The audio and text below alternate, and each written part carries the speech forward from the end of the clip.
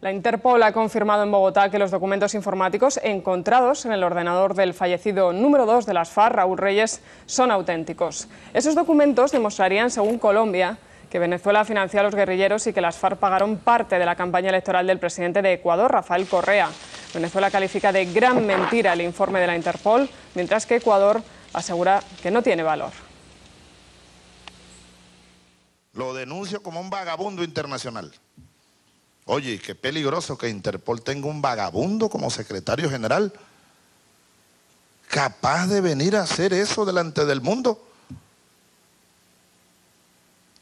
Creo, Marco, nosotros que estamos en Interpol, que hay que revisar allí qué es eso, cómo funciona, si es que vale la pena estar en Interpol con un secretario general como ese, y cuántos más habrá allí, mafioso, vagabundo, innoble.